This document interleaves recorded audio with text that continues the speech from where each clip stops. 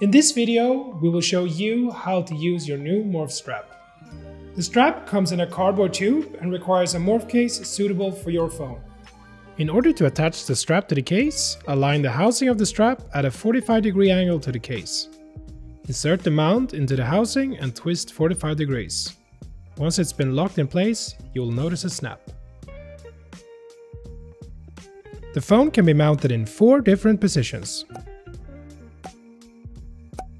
If the phone is in any other orientation, it won't be secured, so make sure it's been properly attached before using the strap. The strap can be used as a sling, over the shoulder, or around your neck. And then you might want to adjust the length a little bit, so you can do that by pulling the ends of the strings here. In order to shape the strap, you pull out the D-ring, twist it until you feel some resistance, maybe half a turn or a turn. And then you can start to morph the strap into the shape you want. So I'm gonna go with a tripod shape, like this. And once I have the shape I want, I can turn the D-ring half a turn or so to really secure it in place.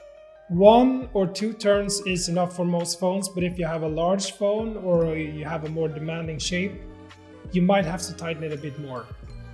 The maximum number of turns for the D-ring is 4 revolutions. And once you reach the limit, you'll hear a click. But don't worry, it won't damage the strap.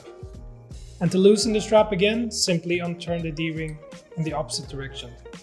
And you're back to having a loose, nice strap.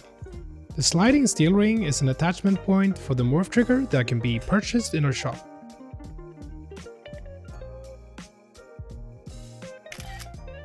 Now you know everything there is to know about the Morf Strap. And we have a few new products coming out soon in the Morf universe, so make sure to check our website for any cool new product launches.